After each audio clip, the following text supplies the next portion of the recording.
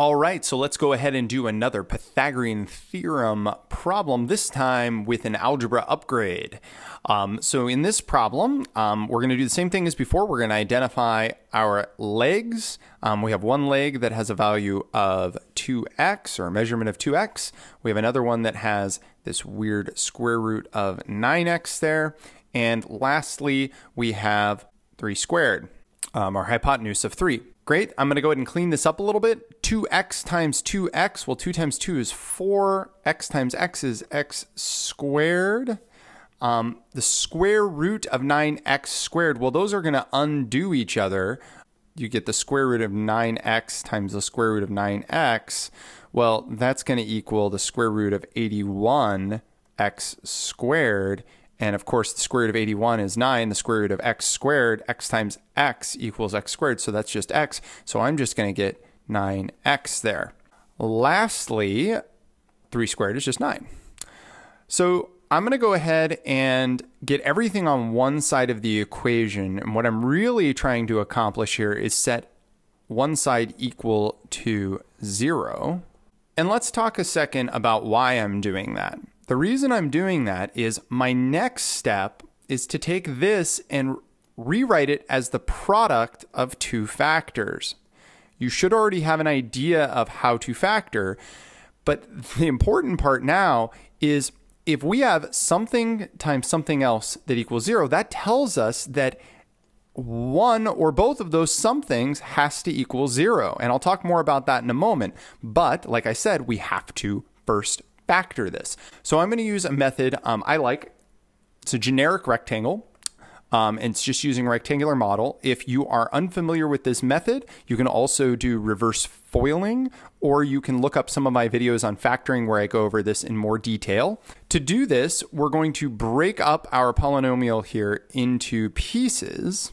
So I've got the 4x squared, and I've got the negative 9 here.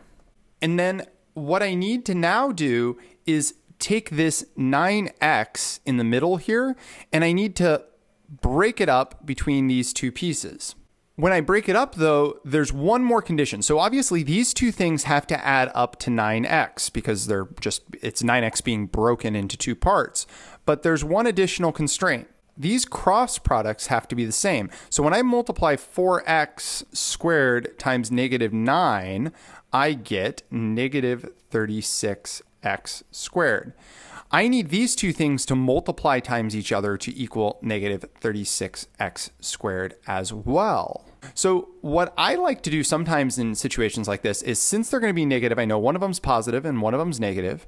I know that I need two things that add up to equal 9x, but they also have to multiply to equal negative 36x squared.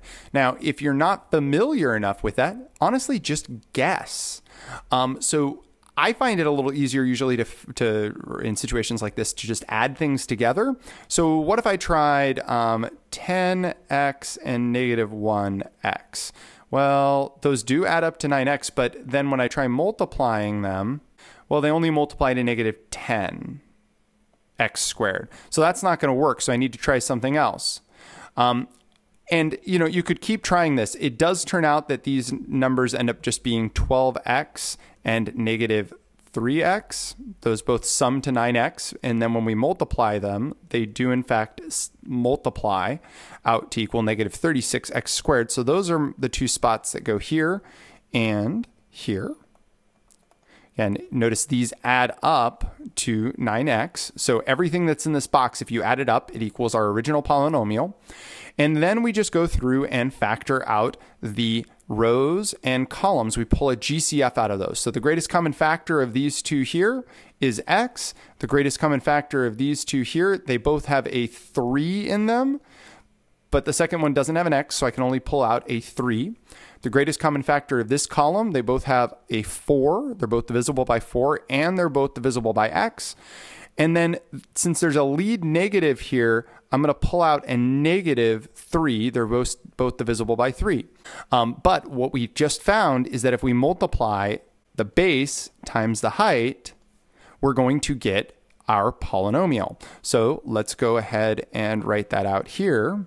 Perfect. And so what we're going to say now is that if this piece right here is equal to 0, then 0 times anything is 0. So it'll work. So I'm going to figure out when 4x minus 3 equals 0. Or if this is 0, then 0 times anything will be 0. So I'm going to also figure out when x plus 3 equals 0. And what we're going to find is one of these answers isn't going to make any sense. So if we go through and solve these, for one of them, I get x equals 3/4, and there's no immediate reason why that couldn't work. I'm going to try out this one here, and we're going to see why this one is not a possible solution. We get x equals -3. Well, that seems a little weird, so let's take a look at that. If I take this x equals -3 and plug it in to, for example, this right here, well, that's going to equal -6. Well, I can't have a negative side of a triangle, right? So this solution here just doesn't make any sense. Now, if I plug in the 3/4, I am going to get some fractions, but that's totally fine. So here I would get 6/4 or 3/2. Here I would get the square root of 27/4. Which is also totally fine. And of course, this side remains as 3. And so, we could verify this by plugging it back into the Pythagorean theorem, but at the very least, I'm not seeing any really obvious errors here. And depending on how concerned I am with the solution being right, I could go through and more meticulously check my solution. I am, in fact, sure that this is correct. So I'm going to leave off here. But again, if you are unfamiliar with factoring, go refresh looking at some of those factoring videos. It'll help you out.